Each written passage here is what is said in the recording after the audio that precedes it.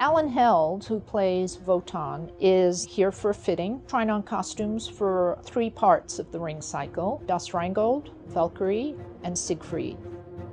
At the beginning of our story, we see Alan as a gentleman. He's wearing a blazer and jodhpurs and riding boots. As we move to Valkyrie, Wotan now has on a double-breasted suit, the trappings of a very successful businessman. And then he moves into a militaristic costume. We start to see his power being asserted visually in costume choices that have an animalistic power to them. By the time we get to Siegfried, he is a broken man, a wanderer, a homeless person, but we do have remnants of his original costume that we saw in Rheingold. There's a coat, but now it's a rag. He has a fedora, but now it's beaten up and distressed.